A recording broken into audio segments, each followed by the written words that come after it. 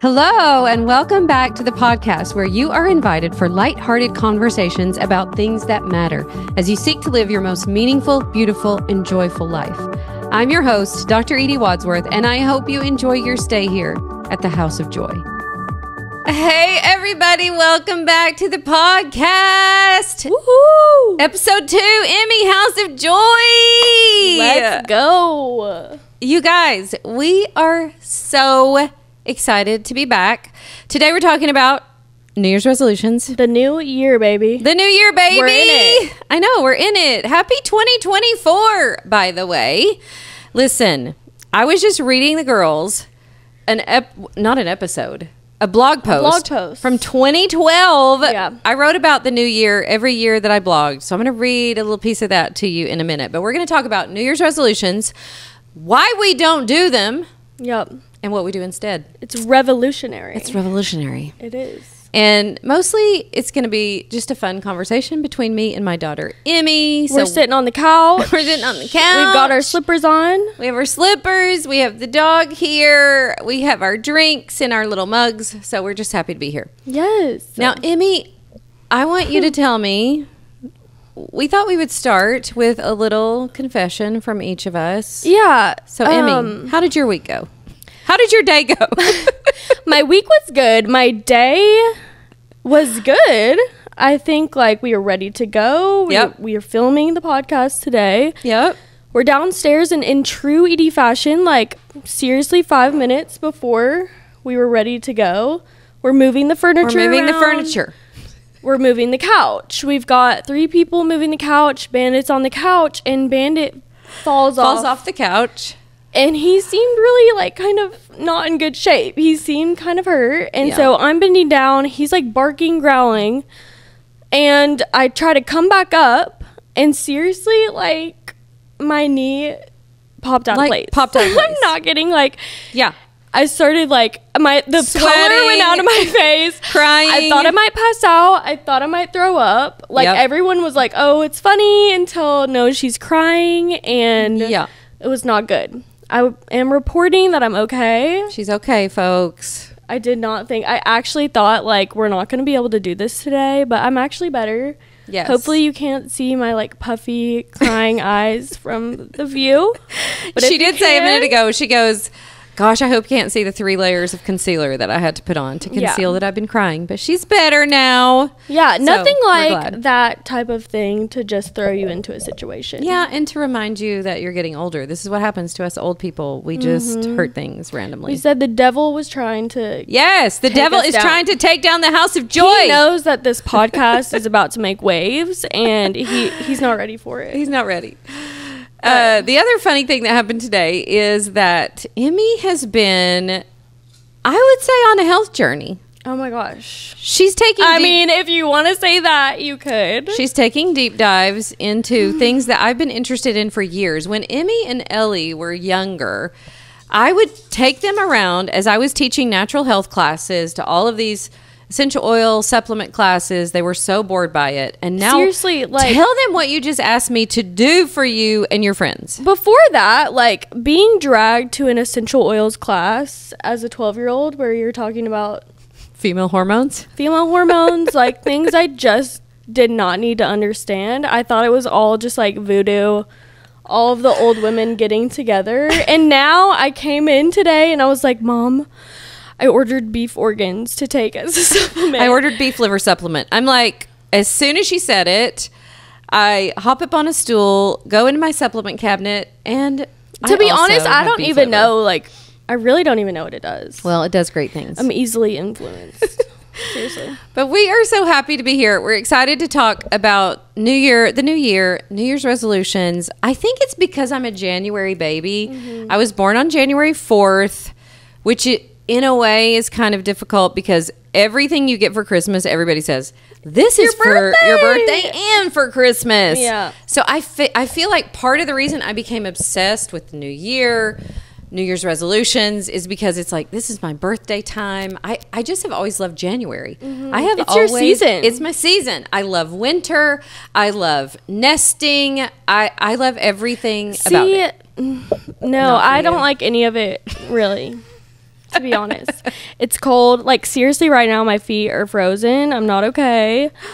But I do think that the way that you look at it, it does have a bit of a bigger impact on the rest of your year. Like, I kind of always look at this season as like, everyone is going to put pressure on me to like do all these new things, and then it puts pressure on myself to like, and I don't like it. And I think our discussion today about goals and setting New Year's resolutions will really help you. Like, whether you find yourself being like a seasoned goal setter, New Year's resolution person, or you're like I was for years. You set goals, and then 3 weeks later, you've tossed all that to the side. And I mean, I did that kind of thing for years. I think either way, you'll enjoy the discussion. I do think I have kind of a unique way of thinking about the new year, goal setting. We don't, by the way, if you look back at how I've talked about goals in the past, I've always been obsessed with the new year, always been obsessed with setting goals.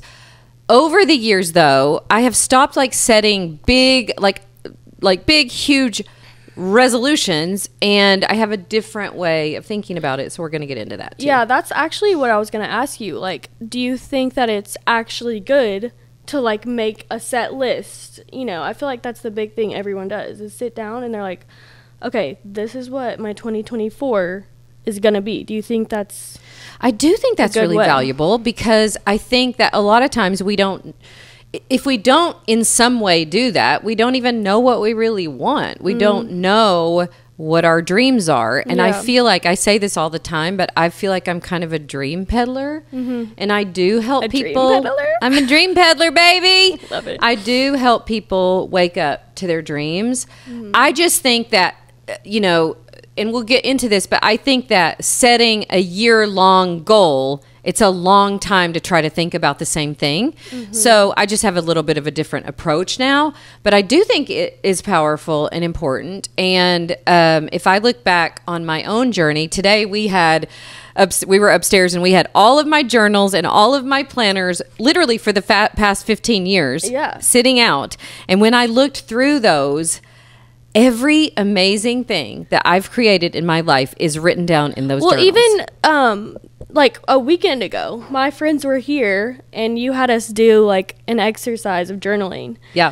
Which we have an episode planned out all about journaling. So I won't get too much into it. But you did bring out one of your journals, and it literally like kind of exactly laid out what our dream for this podcast is. And it was like from 2013 or something. So that is crazy. I forgot about truthful. That.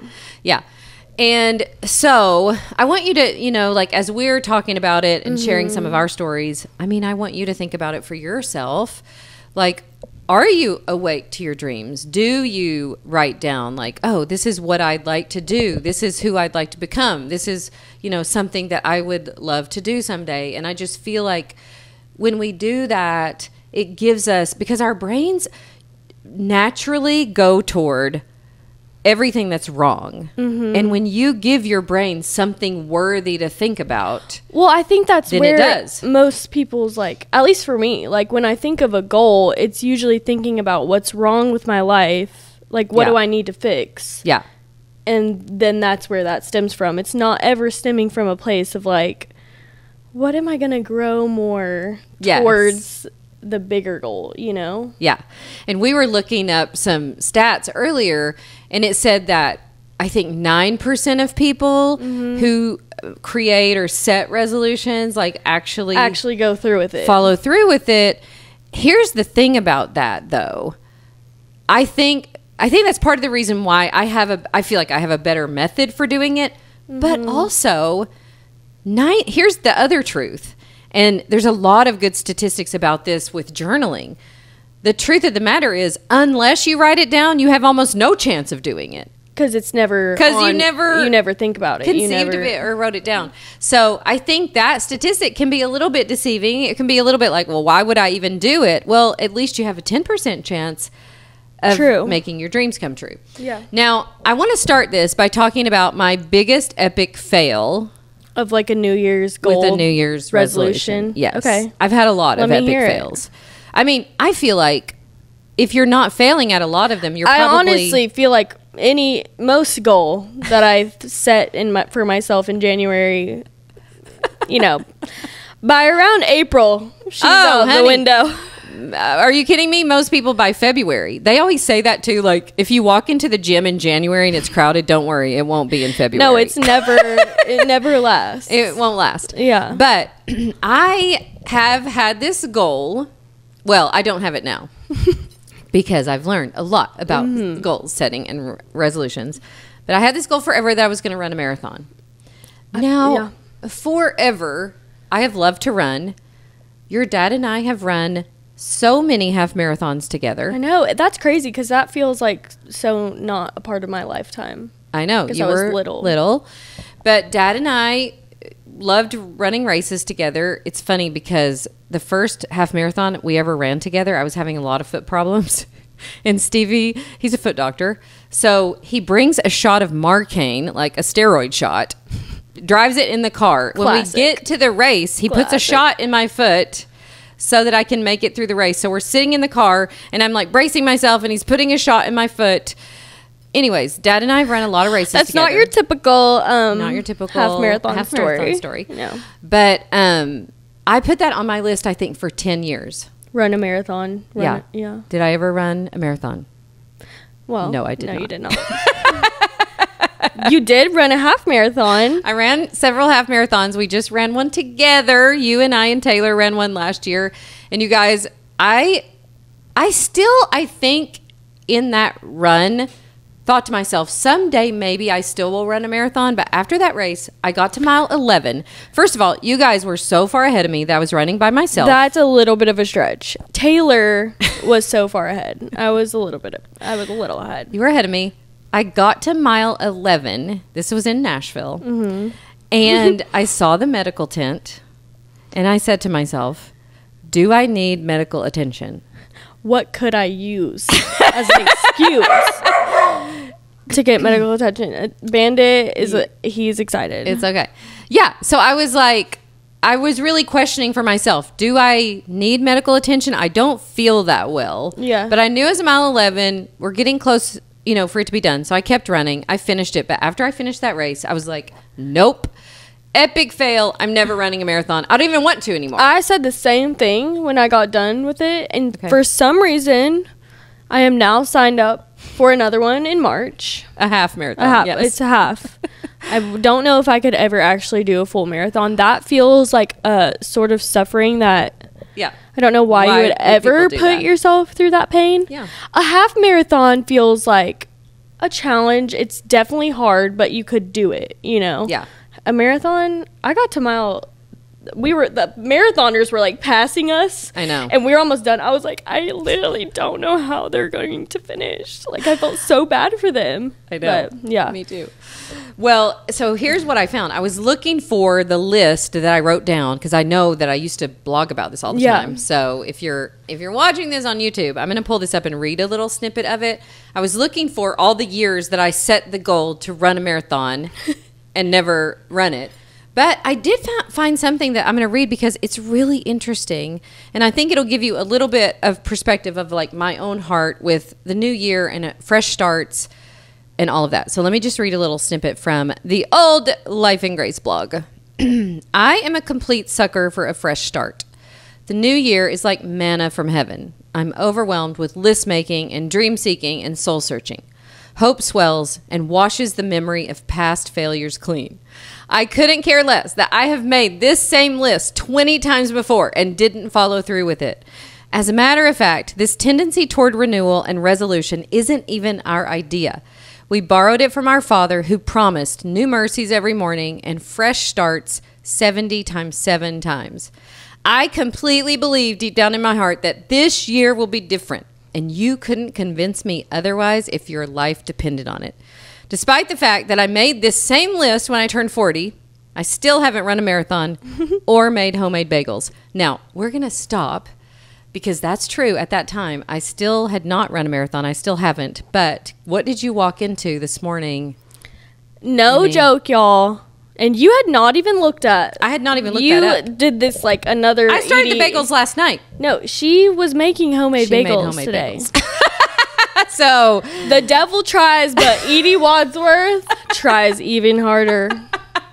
She does. So we did get the homemade bagels on That's the list. pretty crazy. But I do love what you said. I think so many people look at New Year's resolutions and just are so down on themselves for not getting to it. Because the majority of the time, I mean, like I said, any goal or resolution that I've ever set, it's almost like setting yourself up for failure if you look at it that way, because you're probably not going to actually stick with it for that long.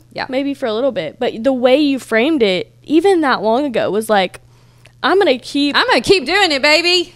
Yeah. That's like such a lesson. It's funny, too, because when I was practicing medicine, one of the things that I noticed, I helped people like lose weight and stop smoking. And one of the things that I noticed back then is that people who successfully stop smoking stop like 10 times before they actually get to the last one. Yeah. And so if you're on your 10th time to try to make that change or lose weight or stop smoking or run that half marathon, if you're on your 10th try, you're so close to getting there, instead of seeing it as, well, I just keep failing. Every time I say that I'll do something, I just keep failing. Yeah. And I do think that's the difference often between people who really watch a lot of their dreams come true, is we just don't give up. You just keep year after year trying. You keep believing that this time it's going to be different, and your like courage and tenacity to just keep showing up to your life and keep trying the thing that you want to do, I think can be so powerful. So I love helping people reframe it, instead of saying, well, I set these goals and I never follow through. Yeah, but you're so much closer to following through if you just keep at it. Yeah, I love that. I love that so much. I want to read one other little snippet of this, because I think it's really important. Isn't part of the reward of our New Year's lists the longing and planning and hope beyond all hope that this year surely things will be different? The gift is there already in the courage to believe. And when I fail, and I will, I fall hard into the hands of grace. There's really no downside. And even if you don't buy into my abiding optimism, what's the worst that can happen? What if I don't keep my resolution to read 42 books this year? What if I'm a complete failure and only read 30? And what if I set out to run a marathon and only manage to run a 10K? And what if I still don't make those bagels? Here's why it doesn't matter. God has given me everything I could possibly need in his Son, and I am forgiven and blessed with every good gift from him. The rest is icing on the cake. I hope that despite many of my failures and frailties, I always approach the newness of the year and the newness of life with anticipation and joy. Wow. It's just so crazy, because the whole, like, and we've talked about this, but the reason that we wanted to start this podcast, kind of, the inspiration behind it was your blog. And just finding that little snippet that you probably wouldn't have looked for, honestly. I wouldn't have if we weren't doing this. Yeah. But it's like that saying, like, the anticipation of something is better is the gift. Always than like what you actually are wanting so bad. And that's kind of like, I feel like what you're saying a little bit, like the working towards the courage that it takes to have a goal is kind of the reward from it. And we talked about this, and I looked it up when I was looking up like old journals and old planners. When I first started this journey, I would get a new planner and be so excited. Like, and I would tell myself, like, I'm a person who starts a lot of things. Well, come February, I wouldn't fill out as much of the planner. And then, like, slowly dwindles down. By the time April would come, there's like blank planner from April till December. That's still where I'm at. That's okay, girl. But here's what I will say. I just kept at it. And maybe the next year I would get till May. And maybe the next year I would, get till June. And I would say for the past 5 years, I am now a person who plans her day every day. I fill out my planner all the time. It helps me in so many ways. It helps me. And what I teach in my program is setting 90-day goals instead of year goals, because 90 days is something that we can really focus on something for 90 days. And I think about, like, even this room, I set as a 90-day goal, because people are always like, I'm just not that kind of person. Like, I don't want to I don't want my life to be that serious. Listen, you guys. Be that serious in what way? Well, like, write a book. You know, like all those like things really that run a marathon. Yeah. Well, I've set goals like this summer. I set a goal to learn how to wake surf. Yeah, so your goals don't have to be serious. It doesn't have to be serious. It can be fun. So I set a 90-day goal to turn this living room in our downstairs. If you're watching this on YouTube, if you're not, you should come over and see on YouTube. It's gorgeous, brand new room that we created as a 90-day goal, and it was so fun. Like dreaming it up and deciding like what I wanted the room to be for. Yeah. And the crazy thing is, at the time, I couldn't have known that this would be where we like film this podcast. I know that was never in the cards. Yeah. And I just think it's so serendipitous that when we dare to say, like, hey, I would like a room in my house with a giant Johnny Cash picture that kind of reminds me of a honky-tonk or a speakeasy, like, that makes no sense, except it was the dream of my heart. Dream your dream. Dream your dream, baby. And will you explain, like, for maybe anybody that doesn't know what a 90-day goal, like, will you kind of explain how you set that up for yourself? Like, how you... Yeah, I read this book probably about 7 or 8 years ago. I was flying to Salt Lake City, and I read this book called The 12-Week Year.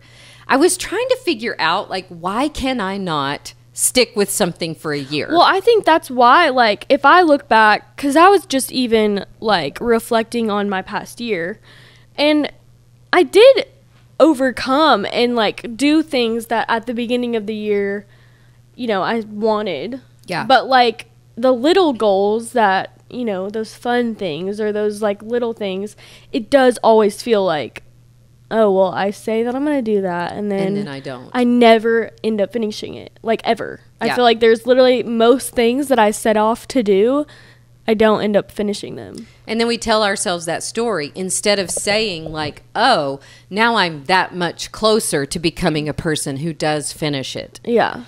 And I guess that's what I learned in this 12-week year, and I sort of set it up in my own life as 90-day goals.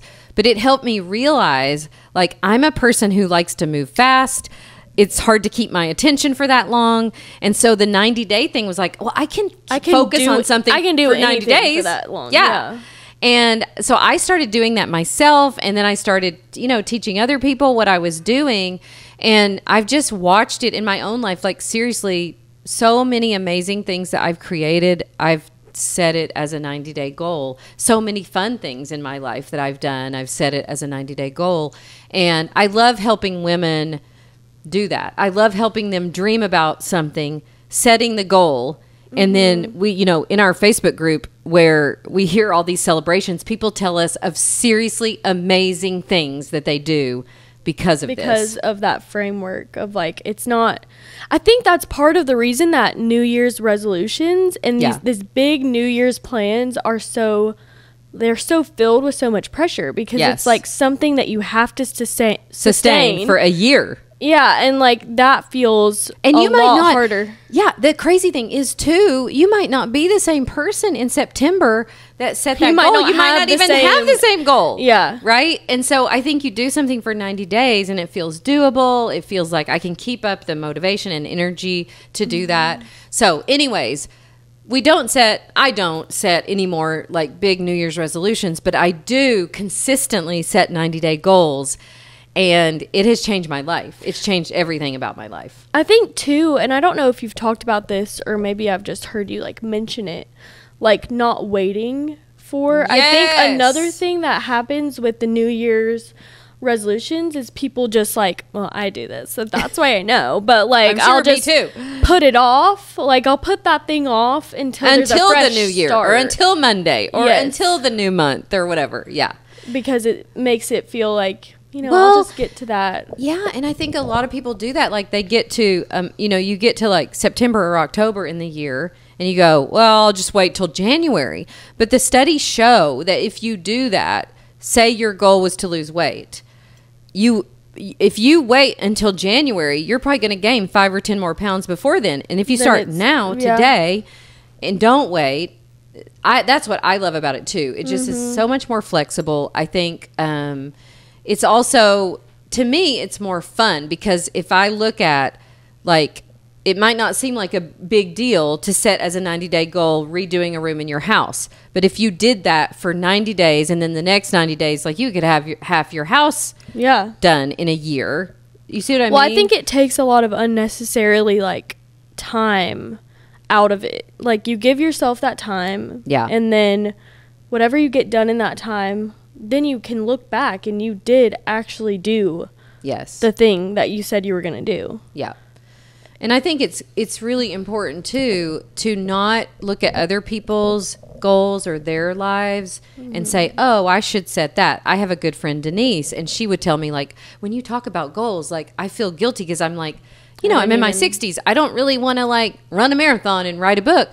And I said, well, what's something fun that you have wanted to learn how to do that you haven't learned yet? And she goes, I want to learn the electric slide. And I'm like, yes, I am here for this.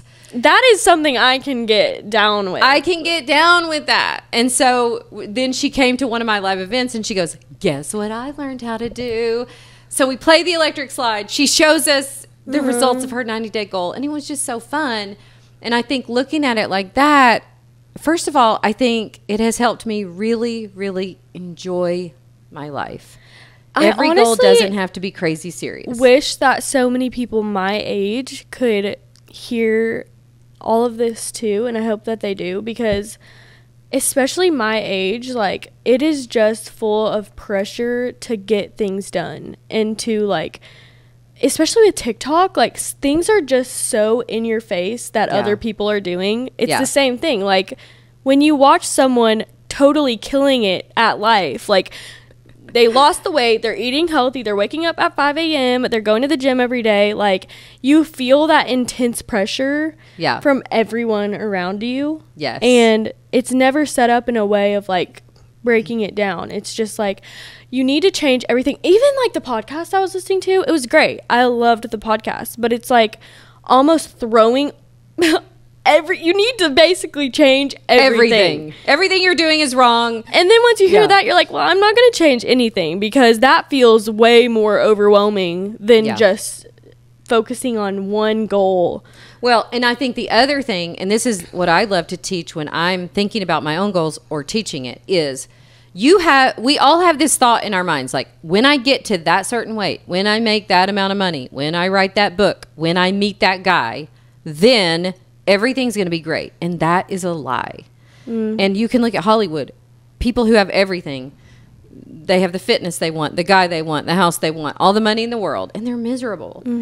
So the goal is not just to accumulate a bunch of goals.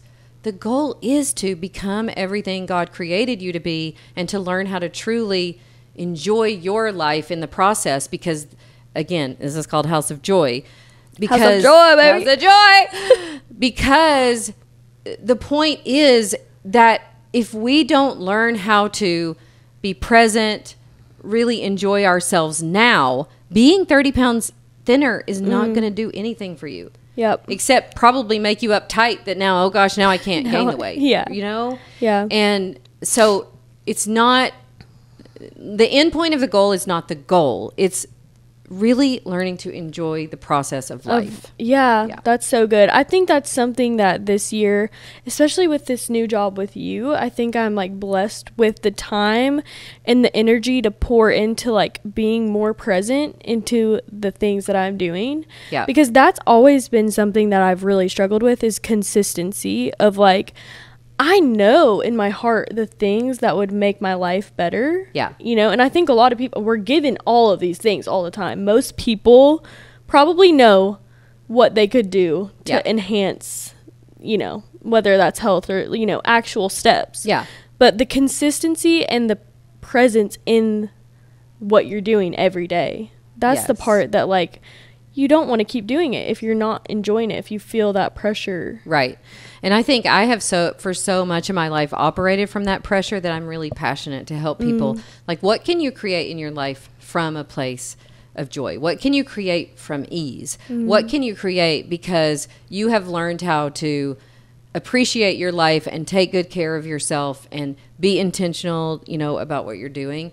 And it's such a better place to create from than pressure or comparison of what somebody else is doing. That's another thing I was going to bring up, especially like what I said with just the age, especially, and I don't know how it is for people your age, but I assume that it's kind of similar, even though like I feel like I'm much more exposed to like what people are doing online every day. Yeah. But it's the comparison of like you really feel like people are passing you up, and it's right in your face, like, at least it appears that way. It appears that way. And I think that pressure can really, and I think for women my age, what I notice more is that we get to a point in life where we just stop growing, where we stop having dreams. Because for most women my age, you've gotten the degree, maybe you've gotten the job, you've had the kids, you've got the house. Yeah. And then you just kind of stop, especially if you're in a transition of where your kids are leaving or whatever. And I just want to say, wake up, because those dreams that you have are God-given. And when you don't live those out and when you don't embody them and give them life, you're hiding not just the gifts that you could be giving, but him in you. He's the one who gives them to you. So I don't know. I just love helping people wake up to that, whether that's through a new, set a New Year's resolution if you want, or a 90-day goal. But whatever you do, really take some time to sit down and go, what do I really want? What wants to be born in me? Yeah. Like, what do I dream about creating? Who do I dream about becoming? And when I was thinking about that for myself, I knew that I was going to have the whole family here.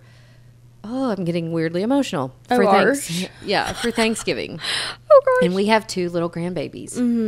And I wanted to have a place where I could bring those grandbabies downstairs and put on some great music and just dance and line dance and laugh.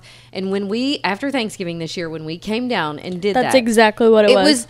I don't even care about the food. I don't care about all the things that I used to care about, that we have the perfect Thanksgiving, then it looks great on paper. All I wanted to do is just enjoy my family, come downstairs, sing, dance. And those little babies were so cute.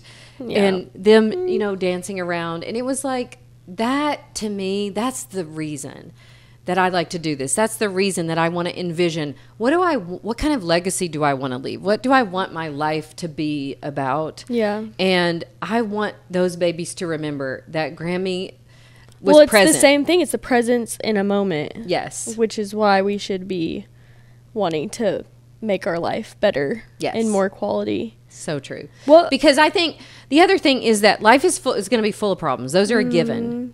The fact that you might take time to dance and sing after Thanksgiving, not a given. Yeah. So what are the things in your life that you would have to purposefully choose in order for them to happen? Well, I think in sticking with goals, or that a lot of times does bring the joy so that you can have that presence in that life, in that fun dancing or just laughing. I feel like setting up your mind. Yeah. And a lot of times that's what's rooted in wanting to be healthier. Yes. And eat healthier, move more. Yeah. A lot of times, like, really. Me too. It's because I want to be able to be on the floor playing and dancing and singing. And it's a little different. I mean, like, clearly my knee is acting like an old lady, but I actually am, 23. Yes. I was going to ask you, like, in terms of if you had advice to give for people who are my age, and it's not necessarily them feeling stuck, like they don't want to dream anymore. I think a lot of people my age are dreaming. Yeah. But they're not, the goals are a little different. What would your advice be for, people my age? Yeah, I think it would be the reframing of, well, I tried that and failed. Okay, good. Yeah, it's not a bad thing. That is awesome. You got your first 10 tries. How many more times are you willing to show up and try and fail at it? Because that tells me way more than the one person who it looks like from the outside is always just killing it. Yeah, we, my sister Ellie, she is a dancer, and she's always been the type of person who goes for their dreams. Like, she just, since she was little, has, like, fully gone for what she wanted, which is dance. Yeah. And part of what she does, and I don't want to like, you know, expose her, but like part of what she does is audition. Yeah. And a lot of people in that space, in that dancing world, you know, most of their auditions end up it's 95% failure for all of them. Yes. Yeah. It's mostly failure. And for that 5% of like getting the thing you want. Yeah. And I like look at her so much, and it's like so much admiration to be able to like put yourself out there so much for constant, like, I mean, not constant, but a lot of failure. Like, that's what I think of. Yes. Of someone who constantly is putting themselves in that danger position. Yes. Of failure. Yes. But she still does it because one day, and it's already gotten her so far, you know. Yes. The other thing that I think about when you say that is, I you know, asking yourself, like, what would my best, highest self do? How would she think? What would she go for? Like, my best, highest, most courageous self. And I love tapping into that. So that might help too. And then you just let yourself. And you just be willing to fail. You just like. I think that's the thing I struggle with the most is just beating down on myself so much for the things that I don't do, and then you don't allow yourself to like look back, and really even if you don't accomplish those little goals, you've probably accomplished something that if you took the time to look back on it, you would be really proud of. Yes. So and the progress that you're making at the time feels slow, like all of those years where I was trying to be a person who planned and had goals, and I fail. It's like failing forward. Yeah. And if you're willing to do that, you can have an extraordinary life, because the worst part about failure is how you're going to feel and how you're going to treat yourself in the failure. So I've learned to be kind to myself. I'm like, good girl, you got another failure under your belt. You're going to get up again. You're going to get up again.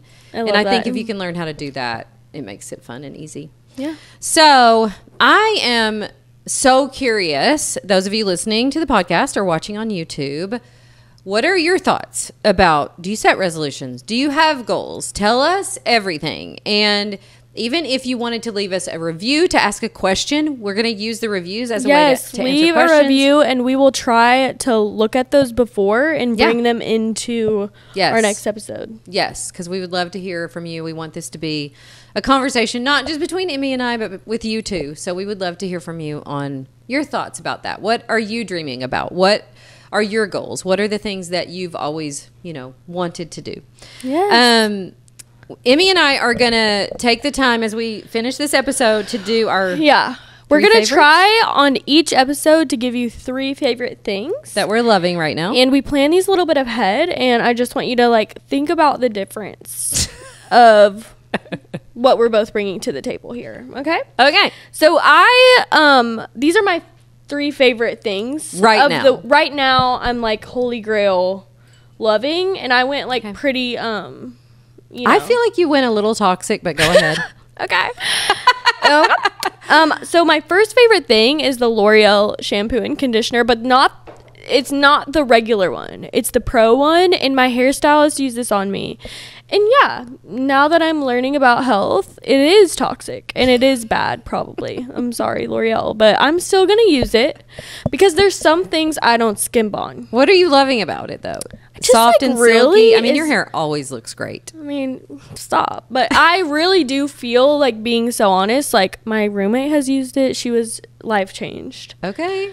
So my second favorite thing is currently my Nuuly subscription, my monthly Nuuly subscription. Clothing subscription site. Yes, where so you can Nuuly, rent clothes. if they want to sponsor us, I would happily have you do that. But basically, they send you can pick out 6 items every month, and they send it to you, and you can wear it as much. You can stain it, and they'll get it out. Okay. And you can take the tags out. Seriously, it's so great. The problem with it is I just end up wanting to buy a few of the items. Yeah. But I don't really care. It does. Well, you get to try it first. You get to try it. Yeah. It's really helpful for events. If you have something to go to in the month of December, you you can just order a bunch of dresses or whatever you need it for. Yep. Yeah, I've been absolutely loving it. I did it for a while too, Em. I did love it more at first. Now I don't find as many things that I love, but it might be fun for people to try. I don't know. Something about it, like they just have so much free people. They have so much anthropology. Yep. And those are my favorite brands. Like I know that I'll like it, which is probably should be a sign that I should stop because I just end up buying them. But it's okay. It's okay. One of my favorite things. Love it. Okay, so I think it was the CMA Awards a few weeks ago. Post Malone, it was like a tribute to Joe Diffie. Post Malone, Morgan Wallen, Hardy sang Pickup Man, which is one of my very favorite karaoke songs. The last time I was in Nashville, you were with me. I will say, you do go hard. I go hard on the honky tonk karaoke. So we were in Rippy's honky tonk, and the guy up there saying Pickup Man, I thought I was going to die. I love that song so much. To be honest, I had never heard, I mean, I'm sorry, but I have never heard that song you don't before. know Joe Diffie, but I'm going to tell you, Tom and I in the car have been doing deep dives on Joe Diffie. Now Tom knows all about Joe Diffie. And now we have sang Pickup Man so many times, the Post Malone version with Eli. He's going to know it by heart. He loves it so much. He does. That song, just go search Post Malone, Pickup Man. It's my favorite. Who knew Post thing. Malone? He's so good at country. He should. I mean, when that first came out, like I think a couple years ago, people were like, he's in the country. I was like, he's so good. Yeah. But no, it's pretty good. It's pretty really good. Okay, my second favorite thing is a docu-series. Could you say it's a docu-series or just a movie series? It's not really a documentary, but I would say it's like a TV series or something. Yeah, so it's called George and Tammy. Can you tell I'm obsessed with old school honky tonk? You did make us watch the first episode, and it's compelling. I was very compelled. A biographical drama television miniseries. Go watch it. I need to watch it. I'm not very good at watching shows, but those are the type of shows that I do want to watch. It's based on the story of George Jones and Tammy Wynette, set in Nashville in the 70s. It is like the soundtrack to my childhood. It also is the inspiration, honestly, for this room because the decor, the outfits, I want everything Tammy Wynette wore. I know I work from home, but would I wear a cute mini dress with some white go-go boots on a Zoom call? For sure, 100%. You sure would. All her clothes are to die for. All the decor in that show is to die for. It is really good. It's really good. It makes you want to like go back to that time. And George Jones basically is my dad. Like when I saw him driving the lawnmower because he got his license taken away because of a DUI, He's driving it on the road. He's driving it on the road, a John Deere. And I'm like, this is so my dad. I cannot even tell you.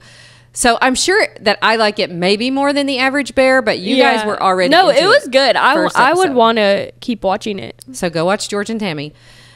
Third thing is this room. And we've already talked about this room a lot on this episode. But can I tell a story about this room? Tell me everything. I was at my my last job, which is not that old. It was a couple months ago, but I was there and I was talking to Mom on the phone on my lunch break, and she was like, Emme, I'm turning the downstairs into a honky tonk. And I was like, okay. Like that did not, I didn't get it. I didn't get it at all. But then she was like, I want it to be like a honky tonk bar / karaoke / upscale speakeasy.